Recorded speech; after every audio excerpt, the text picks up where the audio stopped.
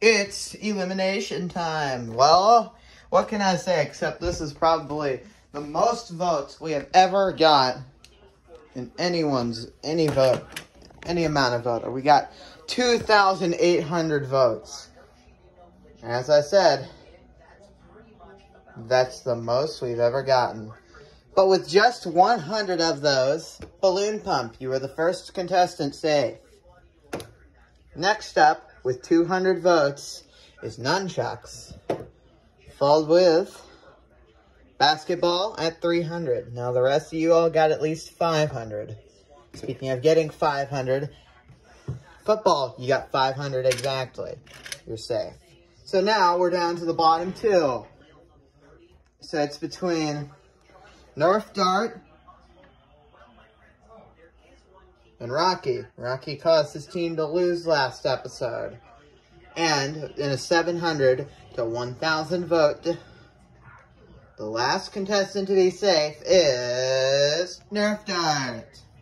Rocky, if you didn't cause your team to lose last time, you probably would have fared better in this vote. But you didn't, so you're eliminated. Goodbye. Anyways,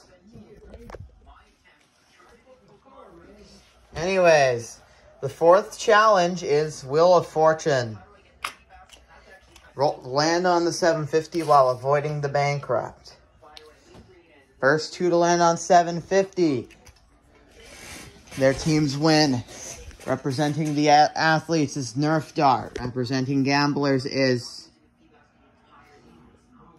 whoever this is, Marker. And then Tape representing team. A free spin means you get to go again. And that was 750 on the first turn for Marker. His team, the gamblers, and then Tape Roll representing Team Sharp. Nerf Dart lands a 150, not what he needs. And no, it's just a 400.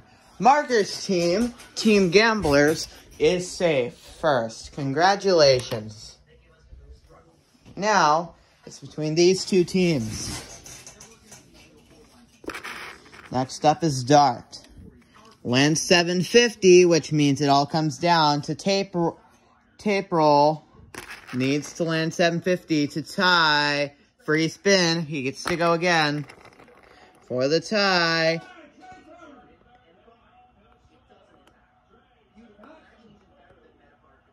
And it's not. So, Nerf Dart and Team Athletes is safe. Congratulations. Team Sharp, you are up for elimination for the third time. That's pretty rough.